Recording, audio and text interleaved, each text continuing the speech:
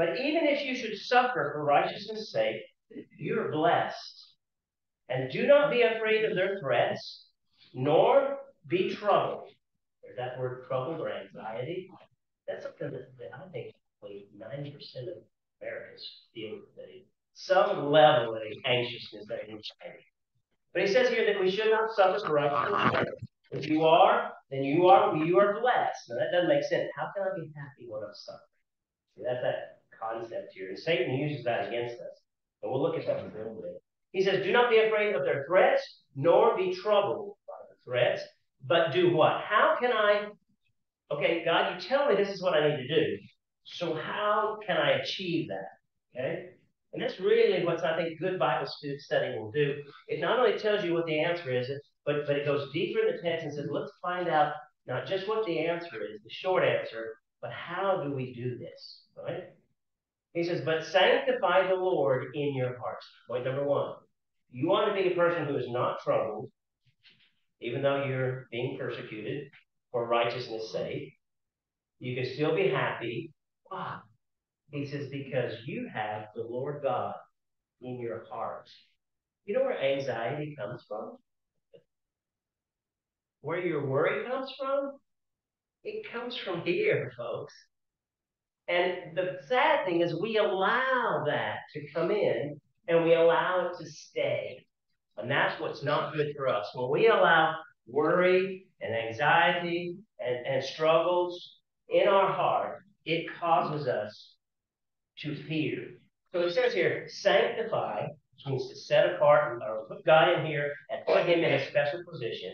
Sanctify the Lord God in your heart, and always be ready to give a defense to anyone who asks for the reason of the hope that is in you, with meekness and fear, having a good conscience, verse 16, that when they defame you as an evildoer, or those who revile your good conduct in Christ Jesus may be ashamed. For it is better, verse 17, if it is the will of God to suffer for doing good than suffer for doing evil. What we learn here is we're not going to live in this world without evil. We're naive, we're foolish if we think that we're going to be able to live here and evil's not going to exist. And I think that sometimes Christians can be quite naive. We assume because we're Christians and we live in a country, a God-fearing country, I come from what they call the Bible Belt. A lot of people are believers in God. And we just assume evil's not going to should be around here. We're almost shocked that there's evil, right? You hear about religious people behaving like the way they shouldn't. And it shocks us, but really it shouldn't shock us when we realize that, we are spirit, but we're also flesh. And the flesh causes fear. And Satan uses that fear against God's people as against his own people. Mm-hmm. So he says here it's better for you to suffer when you're doing right than to suffer doing evil. Do you think evil people don't have anxiety? Do you think wicked people don't have troubles? That they don't have any fear? That's part of the reason that they are so awful, is they're driven by fear. They're going to kill you before you kill them, kind of thing. They're afraid just like we're. The only difference is their God is Satan. God's going to be God. So we're going to live in a world with anxiety. In fact, a little bit later, we're going to look at 4.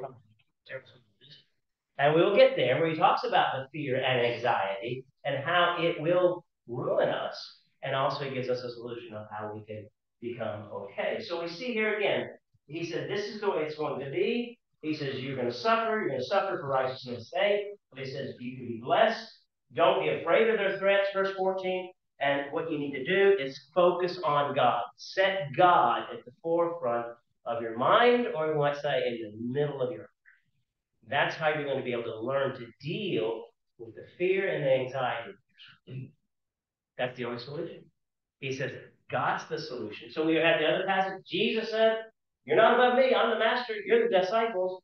Follow me. Do what I say. I can get you through this, right? So does the God and Father also teaches that as well here in 1 Peter 3. The passage of Revelation, this is the time when the church, the New Testament Christians were really exposed to a lot of things that were dangerous and threatening to them. I many times thank God that I don't live in the time frame first 200 years after Christ came. I mean, you remember the horrible things that happened to the Christians in Rome and in the Roman Empire, how they were burned at the stake, how they were beaten, torn apart by wild beasts, just because they believed in Jesus. Can you imagine being a follower of Christ, having that threat over your head on a daily basis? Every time you walk down to the market, how do you know you're going to make it there safely and back home? Or would you be arrested? Would you be dragged down to the Colosseum? I mean, I think about that and think, could I make it? You know, how did they make it? Well, Revelation chapters 2 and 3, he's talking to the various churches of Asia, the 7 churches of Asia. You can read about it. And you can read where the Christians didn't always do everything right. I find that encouraging too. You know, but what he says here in chapter 2, verse 10, I think is very encouraging for us in discussing this idea of fear. He says, do not fear. I mean, he says more than that, but I want you to stop right there. What if I got fear? What if I had anxiety? What's God's will for me? He says, Terrell, don't do it. Now, I know you're probably saying, well, that's easier said than done. And yeah, I would say amen to that. It is. It's harder to do, but God says, do not fear. Now, how can I live that and believe it without God? You can't. The only way human beings can learn to live in this world, when God allows wickedness to have rule like it is, he says, your responsibility isn't to eradicate the bad people. That's all he said. Do not fear, because I want you to all get arms and go, annihilate all the wicked people in the world. He says, don't fear. And he says, I don't want you to fear what you're about to suffer. God even knew that these Christians were living in a difficult time, and the suffering would be continuing for a while longer. Right? So he says, don't fear. I know he knew what they're going to go through. They didn't yet. But he knew. And God's message to them is, okay, you're about to suffer. He says, don't worry about it. Don't fear. He says, behold, the devil is about to throw some of you in prison. And why would God allow that? God says that you may be tested. And no one stop. This is tough for me to accept, but it's true. Is we don't know how strong we are until we're what? Until we're tested. Just because. I mean, it may come like, I may be coming across like a lecturer here, but this can be an open discussion. I'm okay with that, like a Bible study. So you can respond, you don't have to respond. I ask lots of questions when I preach. So anyhow, he says that you will be tested for 10 days. Now, I don't think it was a literal 10 days, but there was a set time. God said this was going to be reality. You're going to have a time frame. It isn't going to be pleasant. During that time, you may end up in prison. You're going to be tested. He says you'll be tested for 10 days. You'll have tribulation for 10 days. Okay, what's his message? Be faithful until death. Well, why is that? That sounds encouraging to me. I read that and think, okay, 10 days, and guess what? I'll zap you out of your evil condition, and I'll put you in this lovely villa, French Riviera, for the rest of your life. That's not what he says to God's people. No. He says, what I want you to do under that test and under that trial and feeling abused and not appreciated, he says, I want you to be faithful. Faithful to who? Faithful to the one who has the ability to kill body and soul and health. But see, if we're faithful to the one who has that ability, what are you going to get? And he tells you. He says, I'm going to give you a crown. And I would like to contrast this idea, crown of life versus death. Both words are in the same verse.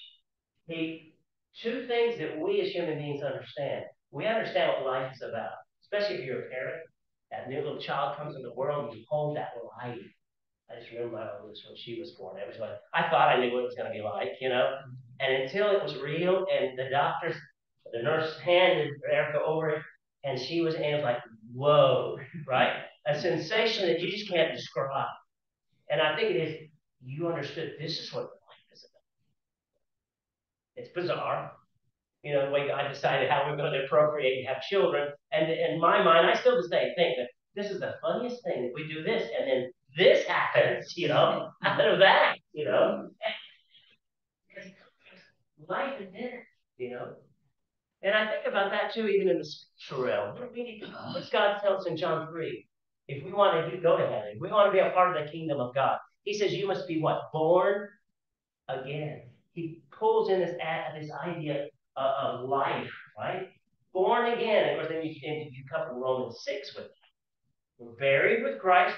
We buried. Don't only buried dead people, right? You should, right? You're buried with Christ in baptism, and he says you're raised to walk in what?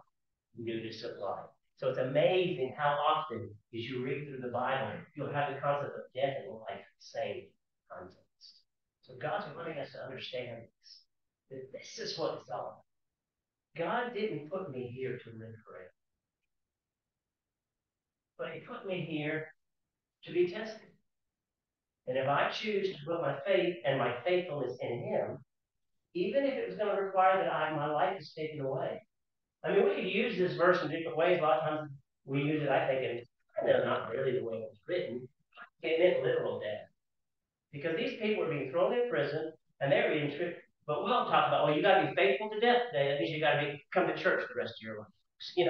That's really not what being faithful to the Lord is. That might be part of it. That might be the result of your faith in God. When the saints gather, but I don't think that's really what he's talking about. It's perfect church attendance here. He's talking about in this condition, do not fear. Right? I'm not going to fear, even though he says, Terrell, you're going to experience some things that are not easy to deal with. You're going to be tempted, you're going to be tested, you're going to be thrown in prison. But he says, it's not going to be forever. So whether we're talking about my lifespan is those 10 days, or whether it's half of my years that God gives me. I always say where I preach, I'm going to be 100. So we'll see. I lack, what is it, Joe? 34 years, I guess. 34 years. Because I'm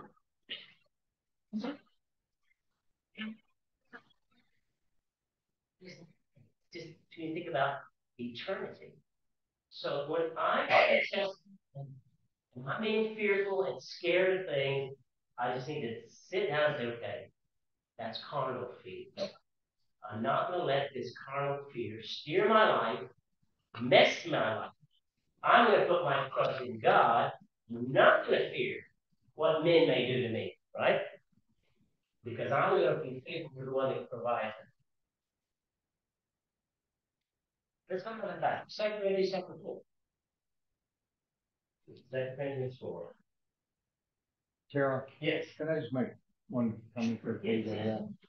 And it's really kind of a carnal example, but I'm prior military, and I've known and interviewed and got to know a number of people that were in really hard combat, people shooting at you from all sides. And of course, they're fearful initially. And you ask them, well, how do you hold up in here? And over, they'll tell you, I just assumed that I was going to die, that I was never going to get out of this. And once I assumed I'm a dead man walking, they say, I have this peace that I'm no longer afraid. Now, they did it from a carnal standpoint of just recognizing they're probably going to die. But the application is still true for us. If we can face that mortality without fear, because we're Christians and we have the peace and the promises of God, then your life becomes alive, more alive, and you don't fear somebody slamming you verbally or criticizing you for your faith or speaking out at whatever, school board or whatever. Because if you can face the death, anything short of that is relatively insignificant. So that's just, it's a point. And then I would just close with this. If we, particularly those of us who are older, I mean, Joe, you know that I've lived in 9 decades. We've come to grips with it. But that's not something we often face, in our younger days. And it's not to dwell on it, but it is to have in the back of your mind that today could be the last day and that we're not guaranteed in the future. And then once you face that and you're at peace with it, your life becomes a wide open. And then finally, if we're not ready to die, then we're not really ready to live fruitfully. When we get to Philippians 4, it really underlines what you just said. I love that you brought that in and used that example. He connects peace. Yeah. Peace is so important with the annihilation of fear. And it talks about the peace of God, which passes what? All understand. As long as we allow our understanding to be guided by the flesh, you'll never get it. It's when you begin to understand God and who He is and what He can do, that He's in charge, then the fear becomes smaller and smaller and smaller. And we will find peace, but that peace is the peace of God. It's the peace that God can provide. Nobody else can give it to you. It's God. And that's where we mess up. We often go to somebody else. And I'm not knocking doctors, I'm not knocking psychologists, I'm not knocking any type of person that you may go that's smart and skilled in some way to either extend your life or to help you with some type of anxiety. I'm a firm believer that we can seek help, but really the ultimate source of an everlasting peace is to come from. It really does. So let's go to time. Keep up with time. I'll give you a break. What time is it now? But see how I'm going with my lesson. I'll stop when I think it's good. 5:10. 5:10. Take this from 2 Corinthians chapter 4. 2 Corinthians chapter 4. Let's look at verse 13 down through verse 20. Let's pick up a little bit. He's talking about it. He begins in verse 1 of chapter 4 here. He tells us, don't lose heart. In other words, don't get discouraged. Don't let somebody take away your confidence, your positivity. Maybe it's your peace that you have. He says, do not lose that, right? And I love the fact that he balances the potential of losing heart or losing confidence with the introduction of mercy. He said, you've received mercy.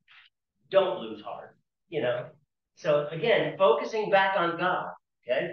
So he begins this chapter with emphasizing the mercy of God and how that is connected to how we as God's people do not lose heart.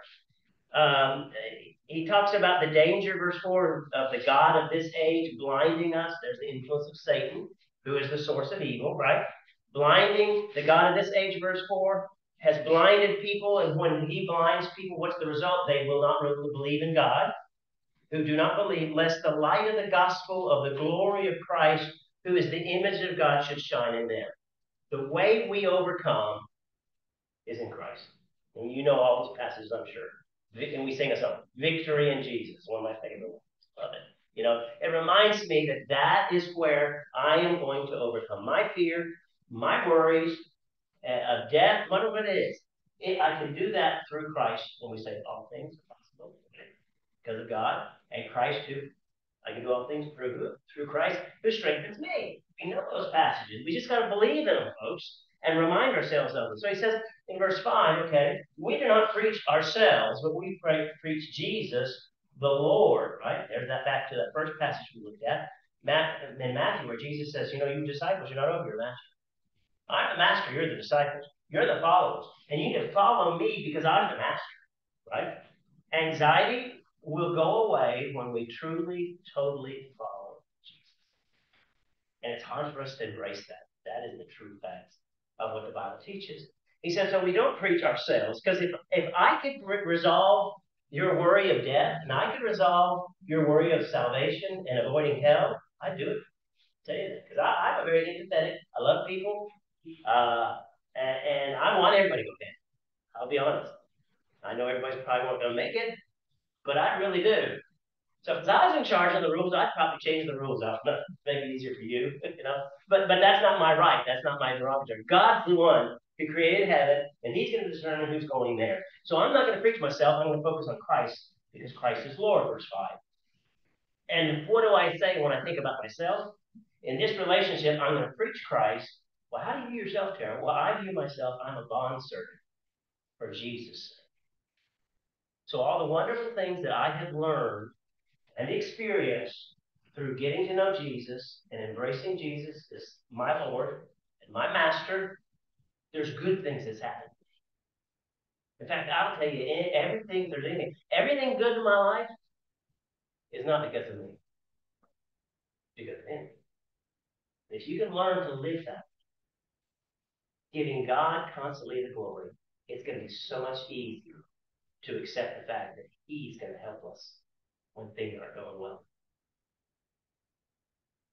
Because He's already shown us all the good that's going on in your life. You know, every good gift comes from where? From your boss? It comes from your hard work? No. I think that's the problem with American culture. Is we have been driven with this independence, and I'm going to make my life, and it's all me. Look what I've done. We left God out of it. You wouldn't be able here if it wasn't for God. And He's the one that makes the sun rise and set. And He's the one that makes it possible that we've got oxygen to breathe. I mean, there's so much that we depend totally on God. Yeah, I know God said I need to work hard. God told me I need to provide for my family. Yes, I've got some responsibility in this, but I can realize that take God out of the equation, folks, and none of us will be successful. Even if your hard work would not benefit you and your family if you hadn't been. We need to realize that. So we don't preach ourselves, we preach Christ, and we view ourselves as servants of Jesus. Picking up then in verse 7, he talks about we are earthen vessels. Okay? That's that carnality. We're fleshly. We're earthen vessels. And notice he says, but we have this treasure, this knowledge of Jesus. You're a Christian and God has placed a treasure in you. You're like a treasure chest. But it's a treasure in your flesh, earthly vessel. For what reason? Verse 7. That the excellence of the power may be of God and not ourselves. You there?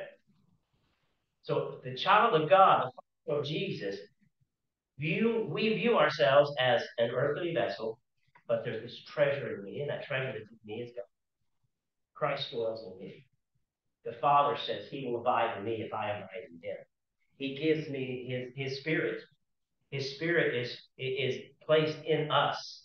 That's how He knows you belong to Him. And the passages that talk about it. And he says, why would God do such a thing? He says that the excellence of the power may be of God and not ourselves. Then he goes on, picking up in verse 8. It's not like these Christians had it easy. Let's learn about these first century Christians. Paul says, we are hard pressed on every side. Does that describe your daily life?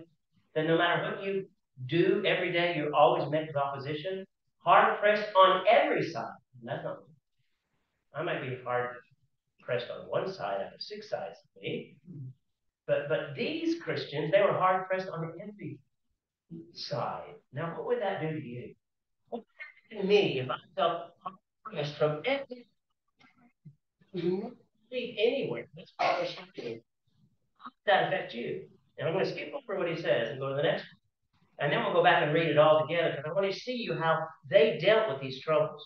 They were hard pressed on every side, perplexed. You feel perplexed today? What? Throw your hands up and say, I don't know, Lord. What in the world I got to do? I tried everything to fix this, and none of it works.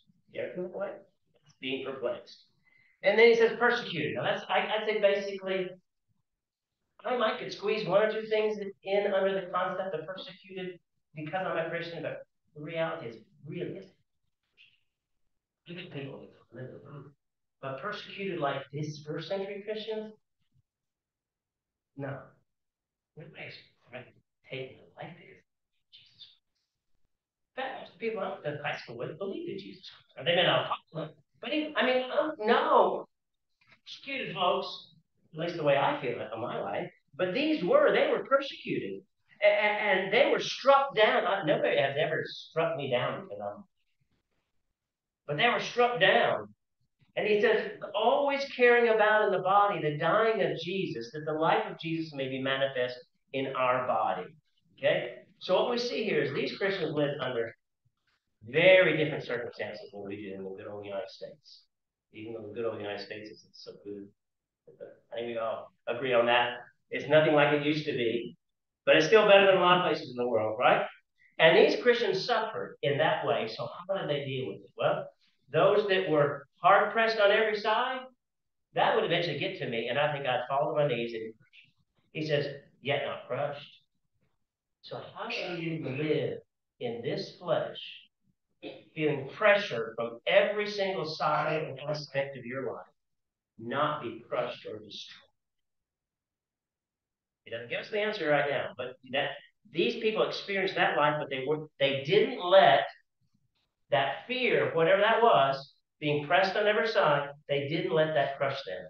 They were perplexed, yes, but how did they allow that perplexity to influence them? He says, not in despair. So it wasn't that they were so perplexed they just threw their head up. I give up.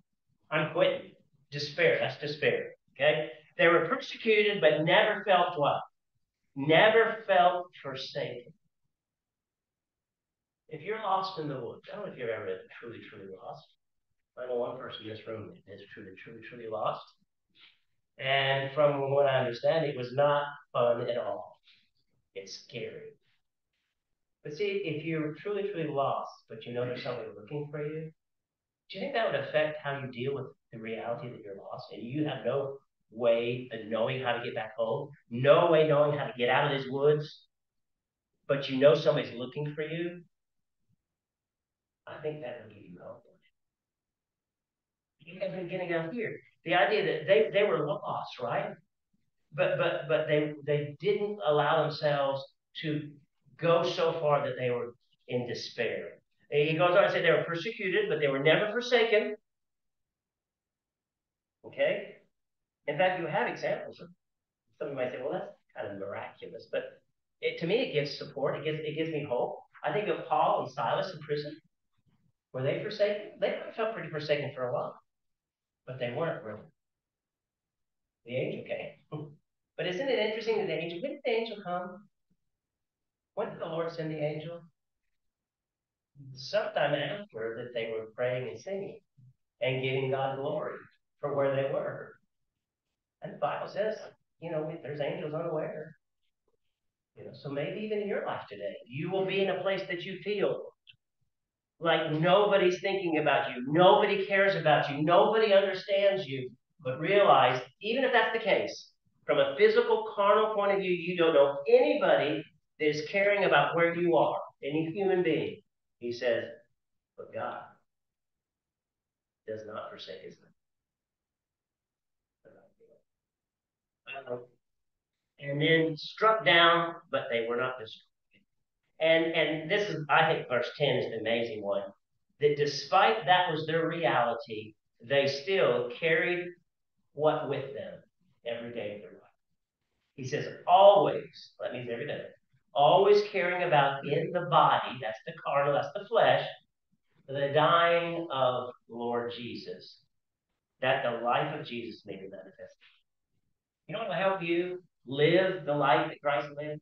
I mean, we say, Jesus said, follow me, right? All of his disciples, that's what it meant to be a disciple of Jesus. The disciples of Jesus were those who recognized him as Lord and Master, and they followed him. Wherever he went, they would go. However he thought, they would think. However he reacted to people, we need to do the same way. We react the same way. Well, how are you ever going to do that? He says the only way you're going to do that is to keep Jesus in your heart. You've got to keep Jesus with you. He says, carrying about in the body, in this physical body, Christ dwells, right? That's what it's supposed to be. Paul says, I don't live. I've crucified my flesh, and nothing lives in me. No, that's not what he said. He said, yet Christ lives in me. And you look at the life of Paul, it's amazing what I did. You've always felt me, big hero. It's like, I'll never do it. Well, yes, I can be a The only difference is if you empty yourself of yourself and you fill yourself with Christ. Because Paul said, follow me or be imitators of me as I am what? As I am followers of Christ. So there's that passage again, talking about how New Testament Christians dealt with fear and the word anxiety. I'd like to also pivot down into this concept of anxiety because that's a lot of our challenges as a believer today in the society that we're living in, because we're not really yet suffering persecution and that type of fear, people killing us. But anxiety, anxiousness, and that's just the idea of experiencing worry, an uneasiness, a nervousness, a fearfulness, and I have to have into. And the Bible, I think, gives a great definition. I'll give this definition, and we're going to take us a break. We'll come back and we'll look at Philippians chapter 4. But basically, anxiousness means you've got a divided mind. That's what it means. If you go back to the Greek and study it and look at it and apply it, and unfortunately the typing wasn't so good right here. I apologize. But basically, what do we mean by a divided mind? A divided mind is a mind that cannot stay focused on God. And of course, this is in a spiritual sense. We're talking about spiritual anxiety. It's when we cannot keep our mind focused on God, and what it is, it's distracted. It's distracted, so we focus on something else. Whether it be the problem that you're dealing with, it's hard to keep your mind off the problem. Well, God says, don't focus on the problem, focus on me. Well, why does God want me to focus on Him and not on the problem? I think we know what the answer is, right? It's because He's got the solution. Solution, folks. Solution. So I don't want a divided mind, because a divided mind as a Christian is not going to be a pleasant, number one. It'll be a very hip hop kind of one day you're great and one next day you're off. One day you're great. I mean, it's like that. Who likes to live in that type of situation? If this happens, if we have a divided mind, what happens? It happens that you are thinking carnally and you have a carnal mind. And I'm going to ask a question. Can you think of any passage where God tells us not to have a carnal mind? And what group of Christians do we know that lived in a world that was very carnal? And that would be the Church of Rome. And Romans talk about the carnal mind. Paul says, I want to write to you as still children, but your minds are too low. Your minds are too carnal. So God even addresses, the New Testament tells us that even His people struggle with this. And I think the church does itself, or religious people do themselves an injustice by just kind of ignoring this and saying, oh, no, I don't have fear. I mean, the first century Christians did, and it's addressed as much as it is in the Bible, in the New Testament, and then it is a danger. A divided mind is not good, because a divided mind is what's going to keep us out of heaven. It really will. So we'll stop there. We'll take us a break. Maybe, I don't know, 10-minute break or something like that? Whatever you want. Okay, we'll go back. So let's open our Bibles to Philippians chapter 4. This is when it starts getting good, I think. It gets more optimistic. We've been looking a lot on this idea of fear, and there's a lot more that we could have looked upon. It's the idea of fear. But like I said, I wanted to pivot more from this fear of being killed or martyred or something, the extreme fear to a kind of I don't know, softer type of fear. But it's one that I think that everyone struggles with. You may never be faced with, believer in Christ or your head will be chopped off. I hope and pray we none of us. But most likely we won't in our lifetime in this country. But you will struggle with anxiety, and anxiety is a type of fear. And so we're going to look at Philippians chapter 4, and the word is found there. It says, do not be anxious about anything. We were studying people who really didn't know God, didn't know much about the Bible. And when eventually you'll come across this passage in your studies, and I remember people just sitting there looking at me, and they said, that's impossible. That is absolutely horrible. There's no way I can be a Christian if that's not. And I think, that shows somebody whose heart was really open to the words of God. Because when you open your heart to the words of God, they will do an impact on you. I think sometimes we as Christians, we want to read a lot of passages. I sometimes think we don't slow down and just read one, two, and meditate on that. What God is saying. There's so many passages that I have to go back and visit for my own self often. And it says, be anxious about nothing, or some translations say, for nothing. So beginning in verse 6, we'll start our reading. If you got a Bible, please follow along. If we do jump back to verse 1, you see he's writing to the Christians. He calls them beloved. He says, my beloved and longed for brethren. He describes his brethren as his joy and his crown. And I don't know about you, so that to me would say that when Christians get together, there should always be joy. I've been to so many churches that be joy. At least I haven't seen. And it didn't seem like joy was encouraged. It seemed like it was suppressed. And I'm not saying we act crazy, but there should be a sense of joy when God's people gather. And so he's writing to these brethren. He says, you are beloved and you are longed for, and you're my joy, and you're my crown. And what is his message to these people? He says, I want you to stand fast in the Lord. So we looked at the first part of today's lesson is, okay, we do experience fear, carnal fear, fleshly fear, and the solution is to lean on the Lord, to hold on to the Lord. Turn it over to God. God's the one who can help you with your fear. And he kind of says that here. Stand fast in the Lord, beloved. He does indicate here that there's two people that don't get along in the church. So sometimes that's the reality. Sometimes we have congregations of God's people that don't get along. And so what's God's message to that? In fact, maybe we might even fear. You all are trying to get a group of Christians together, right? You want it to grow more than when you have now. And as it grows, guess what happens? There's a potential for more trouble and more trouble and more trouble. Because everybody is not skilled in the Bible. Everybody doesn't understand everything alike. And there's greater opportunities for disagreement. And disagreement is a problem. And God doesn't want us to be disagreed, right? He says, I implore Ephrata and Syntyx to be of the same mind. And listen here. How in the world can you get two women that don't get along to get along? I don't have any miracle drug, I promise. But the Lord's got the answer. He says, in the Lord. If we both have two women, or two men for that matter, if we both agree that our unity is in Christ, not in what Terrell thinks about Christ or what Terrell interprets what Jesus said in this verse. It is in Christ.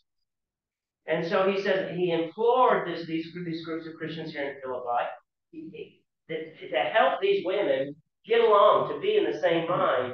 And he goes on verse 3, I urge you also, true companion, help these women. And notice what these women, these just anybody, old cantankerous little old widows or spinsters, or two married women for that matter. He says, help these women who labored with me in the gospel. Think about that. These are two women who were involved in the work that Paul did as an apostle and as an evangelist. So these women, their faith must have been pretty important, right? They were involved in spreading the gospel, and you'd think that they would get along, but they didn't, unfortunately. And he says, so they need to be of the same mind, and he says, you need to help these women so that they can be of the same mind. And he talks about them, he says, and he sends greetings, and he says that actually their names are still in the book of life, verse 3. There's that mercy of God, you know. But anyway, 4. Rejoice in the Lord. And as we look through this, notice how many times you find the word Lord mentioned in this chapter or a reference to being. Okay? Again, if we think about it, here's my fear, here's my carnal mind. What's the solution? God, the Lord. It's always over there. It's not that you can find a solution in yourself. Go to enough psychologists and they'll give you the answer to your problem. No, I mean, they can help you so figure out some things, unravel some things. But the true answer, the long-lasting answer is in the Lord. He says, rejoice in the Lord, not once in a while, always. Again, when I struggle, the older I get a little bit more direct. When God's people meet and you sense next, don't you? I struggle with that one because God tells us we should rejoice always. Always. Right? Rejoice, Lord. And again, say rejoice. He says, let your gentleness be known unto all men. The Lord is at hand. Again, reference to the Lord. Rejoice in the Lord. The Lord is at hand. These women need to be the same mind in the Lord. I mean, you see that. It's pattern going on. He says, be anxious. Verse 6, we've got up here. Be anxious for nothing, but in everything, by prayer and supplication, with thanksgiving, let your requests be made known to God. Stop right there. Why would I do that? Why would I bother? Or would God even care? Does God even care about little old me? That's what I think about sometimes. I am literally a little man, right? So would he really care about me? I'm not the big 7 whatever. I wanted to be, but it wasn't my lot in life. So why would God care? What would your answer be to that? Why does God care about you? You're a living soul. Who gave you your soul? Made in the image of God. He breathed life. And the Bible tells us that God is long what? Long suffering, not willing to what? Any should I'm in that group. That's me. I'm one of those any people, you know. No name, insignificant. I'm in the mass. And God wants the whole mass of humanity, he said. And that's important for you all to understand as you try to share Christ and grow your spiritual family in this location. Doesn't matter what they look like, doesn't matter how old they are, how young they are, how rich or how poor. God, if it's a soul that walks in the door that needs Christ, that's who God is long. He's being long suffering. And guess what we need to do? Long suffering as well. Yes, yeah. Yeah, I think we don't fully understand God walks. See, that's a hard thought, because he's deity. But he could have made humans in any form with a free will or just his automatons, but apparently he really wants us to exercise that choice and free will and be a part of his family. And as a forerunner of that, he selected Abraham and his family. One of the reasons was because Abraham was teaching his generations about Jehovah and keeping the idea of God alive. But that's an overwhelming thing that God wants to be, our Father, and Jesus wants to be our brother.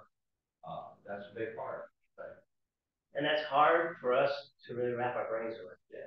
Why would God? Because of the majesty of the greatness of God. And I think that's very important that we do elevate the greatness of God. In one way, the separation, but at the same time, there's not a separation. And that's hard, I think, for us to understand. Because normally, you either have people who want to be with you, or you have people who don't want to. And the people who don't want to be, they don't want to be. And they have their reasons. And God really has a reason not to want us. Because we choose to live a life of what? Sin, most often, right? We go against his will. We sadden him over and over again. And he still is there with his hand reached out. So here, the idea of, and I think that's what we see here. It doesn't matter who you are. God wants you to turn to him. When I am anxious, no matter what it is. And I like that. He says, don't be anxious about anything. So that tells me that we're all not going to be anxious about anything. This group of, the source of anxiety is huge. It's enormous. And things that you're anxious about, I'm not anxious about. Right? But there's things I'm anxious about that they can't. And I think that's why it's so generic. Don't be anxious about anything, God says. It's not just the big things, it could be the little things, right? Insignificant things. Sometimes people make fun of the stuff that you're worried about. In fact, that's probably causing you to not be. Maybe you think, oh, they'll judge me for that. Or they say that's it. But he says, no. In every situation, situations are things that are connected to the flesh. Your relationships, the situations we get into, whether it be a family relationship, a work relationship, a citizen country relationship. Those are all situations you find yourself in. Situation at work, situation if you go on vacation, you're on a plane. Okay? Is anybody here? No, you're not doing it. Have any anxiety when you get on that plane? And this huge thing that weighs when you read the details of how big it is and how many tons it weighs, and they're going to put you up in the air and expect this thing to stay up there. I get it, That's the situation that could cause me to be anxious. He says the solution is me. By prayer and petition, request, but along with thanksgiving, present these things. Let God know. So, and I think we don't need that lesson today, but really, unless we really know God, you're going to struggle with this. And the better that you get to know God on a very personal level, and I believe that's through this. This is how you read the mind of God. But I do like to talk about being personally involved with Him, And the greater you can be personally involved with Him, knowing what He is like, what He is capable of doing, the greater trust that you'll have. If you have a mama like mother who can do anything, my mother is superwoman 10 times. She's about my size, but I'm not getting her something she can't do. You know, she could plumb, she could dress up like a beauty pageant. She played basketball. She played music. I mean, she was a good Christian woman. She'll do anything for anybody. She never meets a stranger. I mean, it's just my mother. When I was a little kid on the farm, she was a farm girl. This sow had a bunch of piglets, and she got up and she was excited about the slop that I was throwing, and she stepped on two of the piglets, ripped their bellies open. My mother ran in the house, got fishing line and a needle, and sewed those things up. My mother's not a dad. My mother's not a dad. But she did that, you know. She worked with the butcher. She worked, I mean, my mother just well, for me, is amazing, right? And that's why I know I can go to mom. And she's got a solution. And it's because I have gotten to know who she is, how she thinks, how she feels. And so they have a lot of trust. I can lean on her for a lot of things. But you know what? She's over there to God. God can do 10 times more than my mom. And you probably have something like that in your life that seems to be always to solve things and figure things out and how much we value and appreciate them. Well, that's who God is. God, anything that I'm worried about, I'm anxious for, people let us down. And that's why he says, don't put your trust in humans. Put your trust in me. And he says, and if you do this, he gives you a guarantee in this verse. And when this is back to the good brother here that talked about the peace that those millions, he says, and the peace of God, which goes beyond, transcends all comprehension, all understanding. He says, that will guard your hearts and your minds. Where does anxiety hit you? It's the heart. The heart. So if we can have something to surround our heart, protect, to guard. I'm very visual as a human being. And when I read this, I see a city, those hilltop cities like in Italy, and they always had a great big wall around. Why was that wall there? It was to protect. Protection for everyone that resided in the wall city.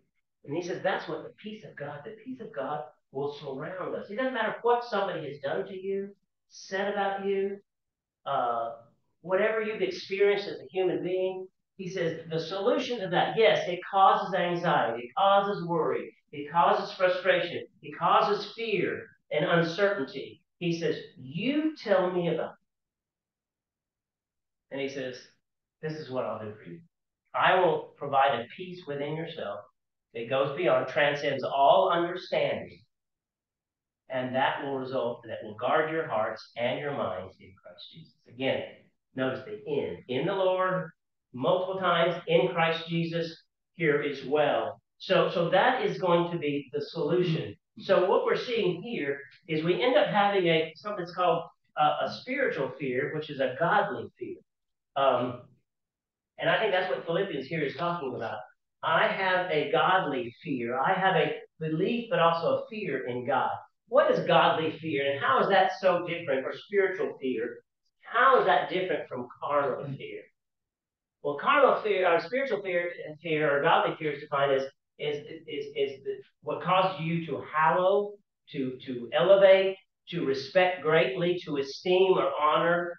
So those who have godly fear doesn't mean that I'm just shaking in my boots and I can never talk to God. Because he just told me I need to talk to him.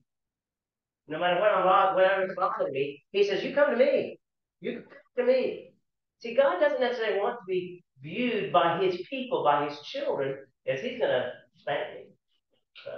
My lovely mother I just told you about, I was scared to death. She could spank like nobody else could spank me. She had no slowness to spanking. There was no such thing as long sufferingness to spanking. It was number one solution to everything. But anyway, so I had almost a godly fear for my mother. But anyway, to respect greatly is what that means. And that's what we need to have. I want to have not a fear of the Lord in the sense that I focus on the bad that he could do to me, because he could if he wanted to. So when we take on his heart, right? If we take God into our heart and we take on his heart, we will love the way that he loves. And we'll hate what he hates. That's what godly fear is all about. Godly fear is learning to be like God. To think like God, to feel like God, to react like God. And God is good, right? God is love. You think of all those lovely terms you see, on the back of people's cars, bumper stickers, or hanging on the walls, and a lot of those things are great. God is love. God is good. God does care, right?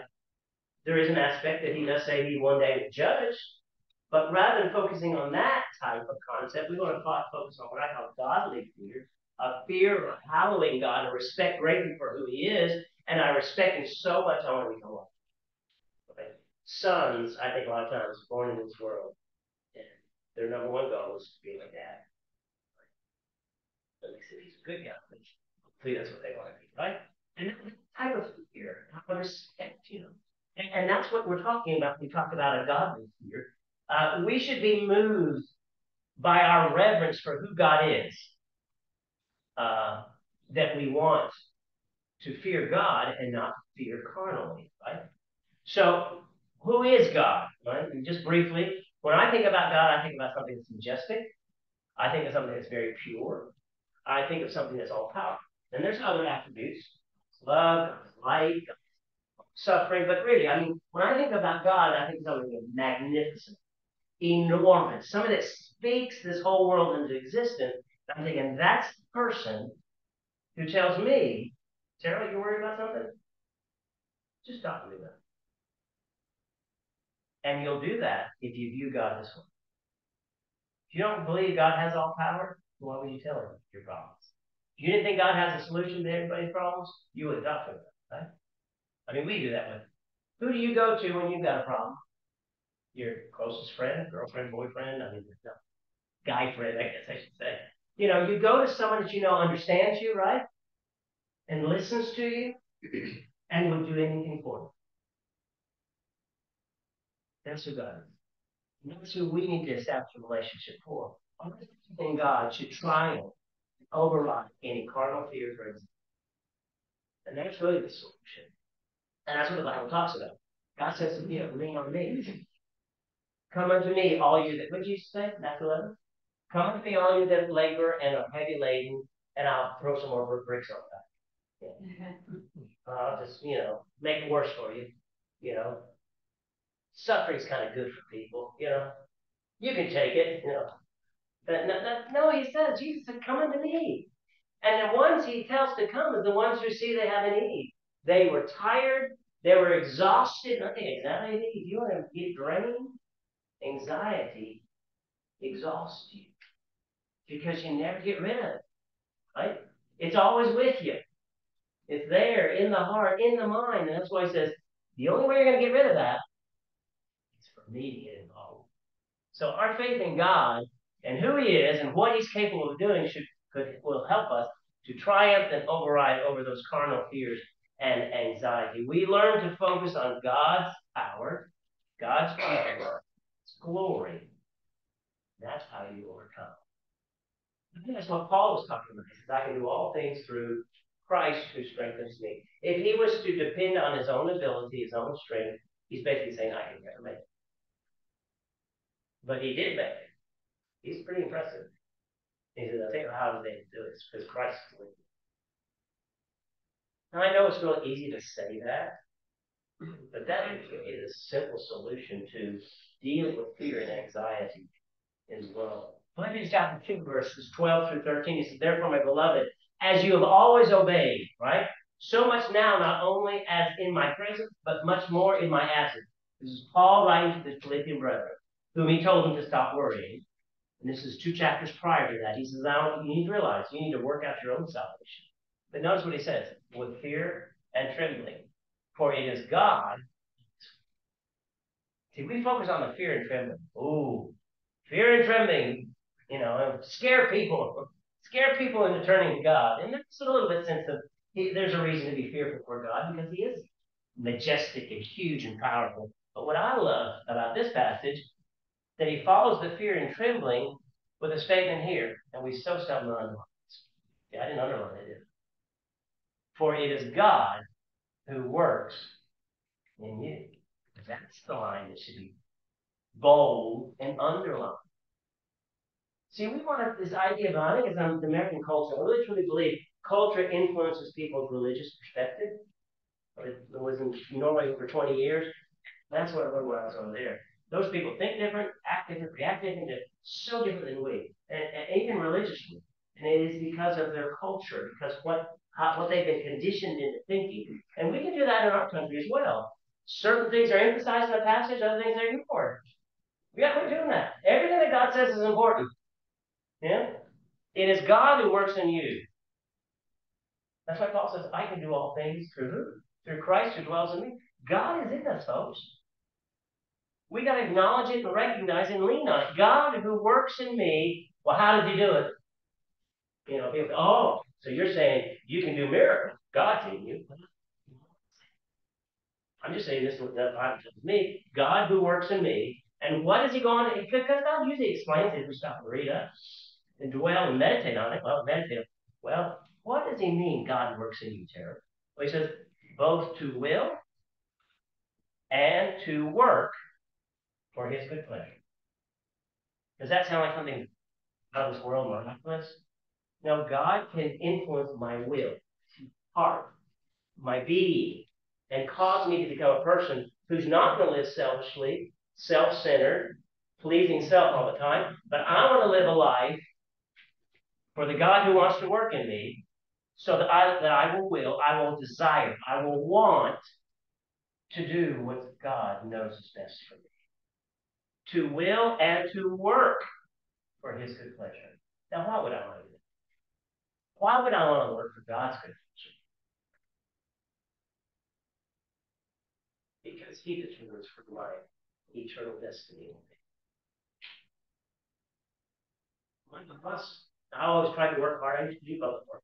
I always worked in the work of the Lord. And I was one of those who really tried to please. He'd ask me to scrub the floor, scrub the floor. Tell me to scrub the floor again, scrub it again. I mean, I was exactly. And even when they were, sometimes bosses are cantankerous and difficult. And in fact, we may even be in marriages that are like, doesn't seem like mother wants to do, you get pleasing. Please her, you know. But yet God teaches us we're servants.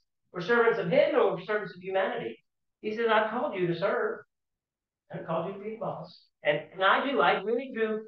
People who really know me, I try to be kind and good, and I do it for their good pleasure. Where did you learn that, Terry? That's what God wants me. I'm going to please him. And God was all about doing what's best for other people. Jesus showed us that. He revealed God to us. So, but I love the fact that he connects the idea of fear and trembling with this idea of doing good.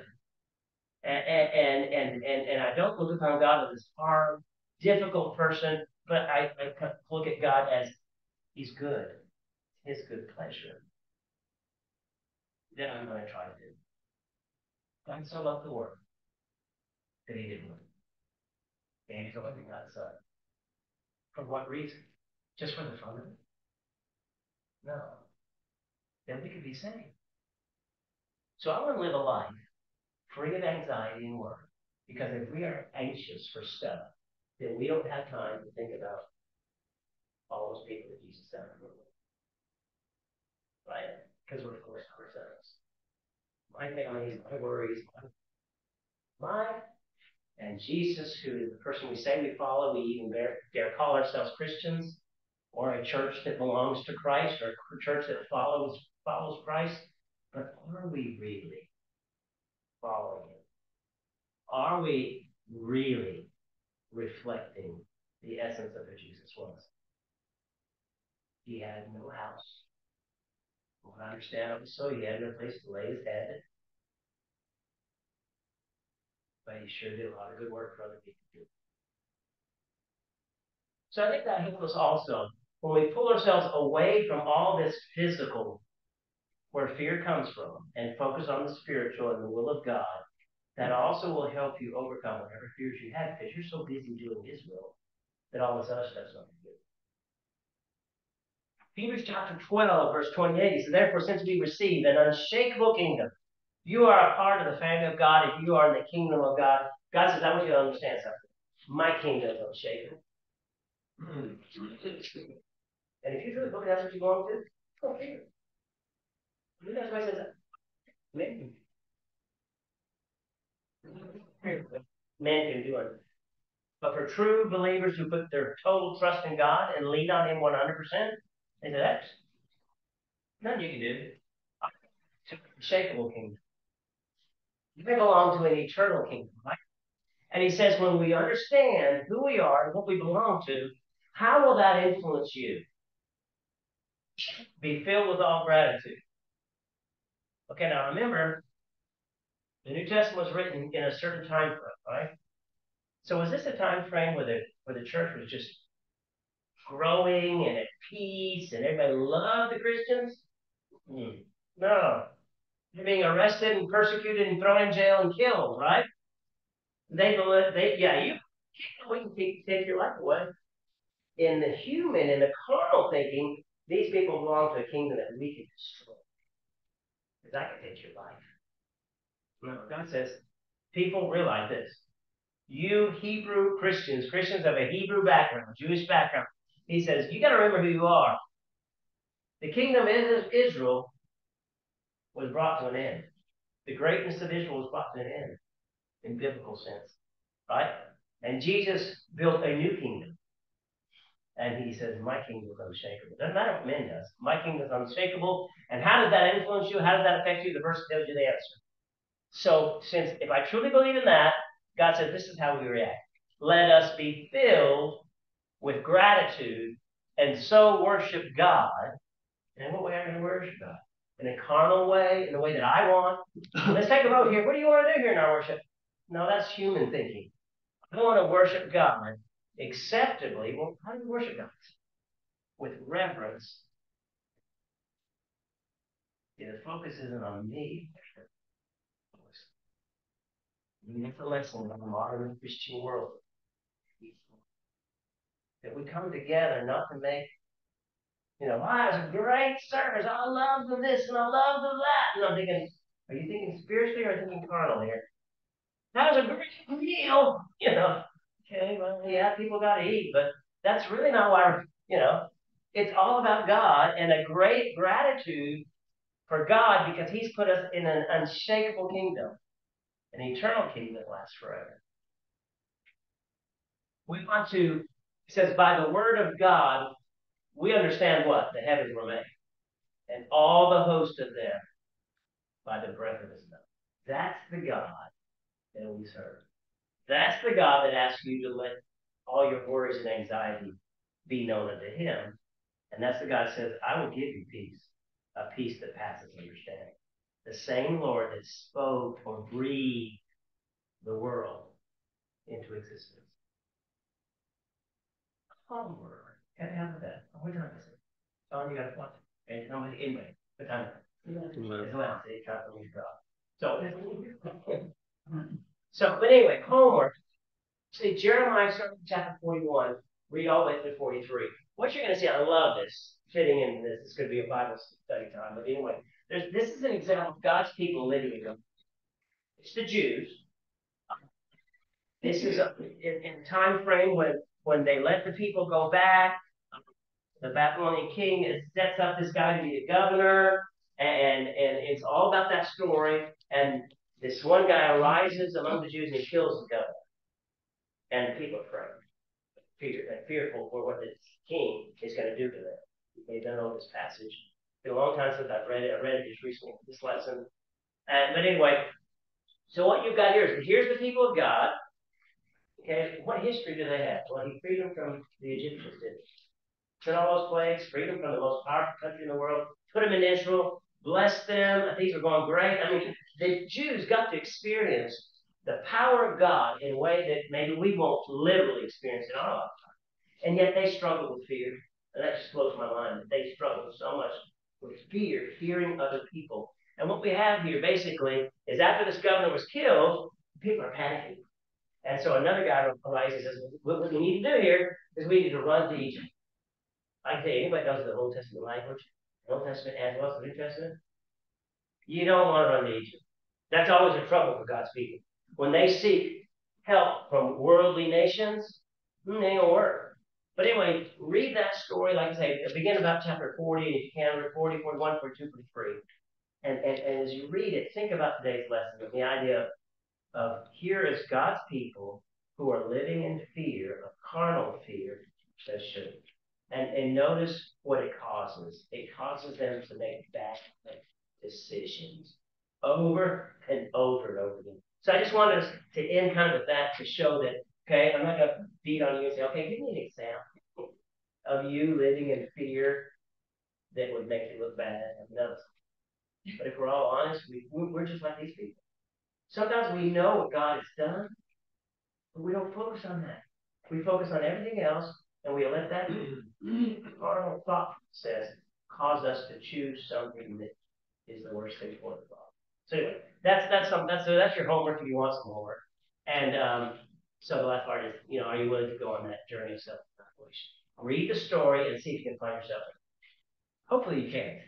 Hopefully you say, oh, these people are nothing. I think in all honesty, you're going to find your own. And God does have a solution. He tells them what to do. God tells them, don't go. But they go into it. So anyway. So humanity, we really haven't changed. So hopefully the idea that we end with this concept that don't let that fear overcome you. Don't let worry or anxiety overcome you. There is hope. There is a positive outcome. But you've got to realize it doesn't rest really within yourself. You're going to need God to do it. You really are. And God promises to help us. So believe in his promises, believe in his trust, or trust in him for who he is, and hopefully that your life will be good. Thank you so much for y'all's kind attention today. Yes. Quick comment. Just from a carnal standpoint, I can vouch, and it's even been said statistically, over 85 to 90% of things that people worry about on a day-to-day basis never happen. Some of the worst things in my life never actually happen. And I would give an example, Y2K. Now, some of these younger will never know.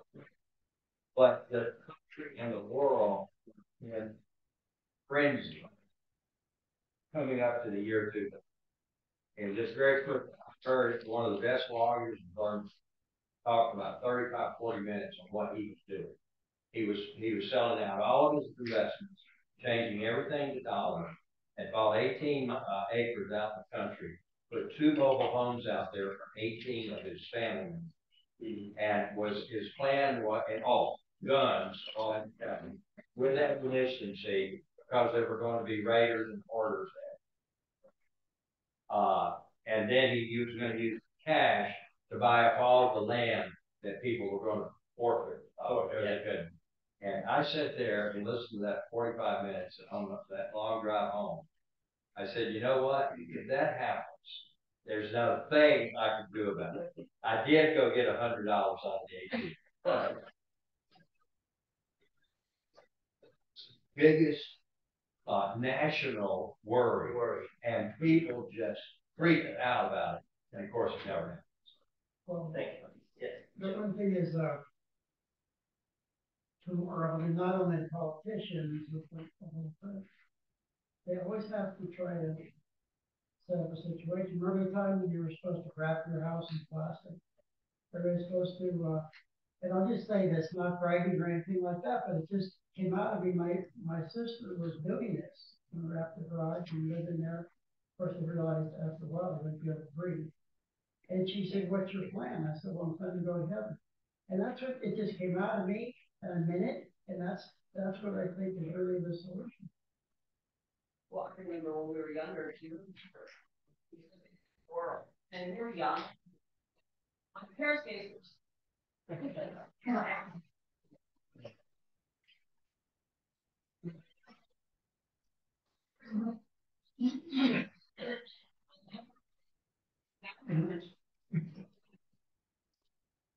It's real. I mean, it's wow. When we're in it, but it's the challenge. We're in the world, but we're not. Well, that's one thing that you said, though, that really stands out to me, because at times you're afraid, and I would have been afraid to share your anxiety because it seems stupid to other people. And you don't want, what is serious to you to be trampled on by others. But my biggest fear is still my biggest fear. church family will be blessed. And I hope pray that this is you all. Sorry. I get weepy every time. Is to be, in the truest sense, that even though you're in one way, you're total strangers, you have totally different backgrounds, but what you have together is you're in Christ, you are a family, and that you love each other and you share openly. I mean, it tells the Bible says, confess your faults one to another. And it's not just fault. Being anxious, I wouldn't say necessarily is a fault. But the idea that there's an honesty, there's an openness among us that we should not fear to share with each other because God has brought us together for each other. So please do, evoke and keep. And again, it's not, don't create this family that you think. Go to the scriptures, let the Bible reveal to you that first century family of God. Acts chapter 2, Acts chapter 4, Acts chapter 6. Read that and take it serious. And apply those emotions and that love and that connection that they had. That's what God wants the church to be. Not some big building, fancy. I mean, I'm not against buildings. I'm not against nice buildings. But when that becomes what the church is, because the church is not that. The church is. So please do always feel that you can be open and honest and share. And it'll only strengthen the church. And you know what? As bad as our society is going, instability and anxiety, the church can be a refuge for so many people because their families don't care about them. But you, a total stranger, showing them the love of God, the care of God, that'll draw them in, and their soul will be saved by God. So that's what I hope and pray that y'all are able to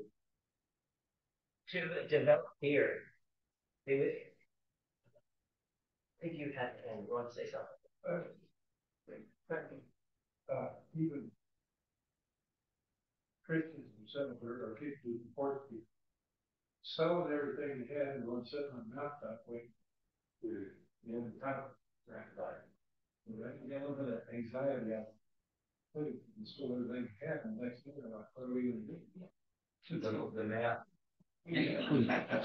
The next year.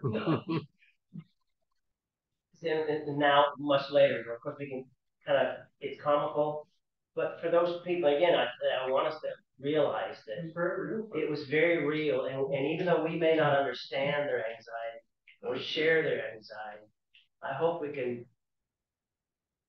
show a concern, even, and sometimes it's ignorance, sometimes it's lack of knowledge, a lack of exposure to really, maybe they haven't been taught how to trust God. And so, like I say, I'm not against, I agree with you guys. It's amazing how often people follow something that doesn't pan out. But I think our role in this is to help people to, if your trust is in the right place in those things, yeah, you may be worried or concerned about them, but it will not control your life. It will cause you to do things that aren't really all that smart. Thank you so much.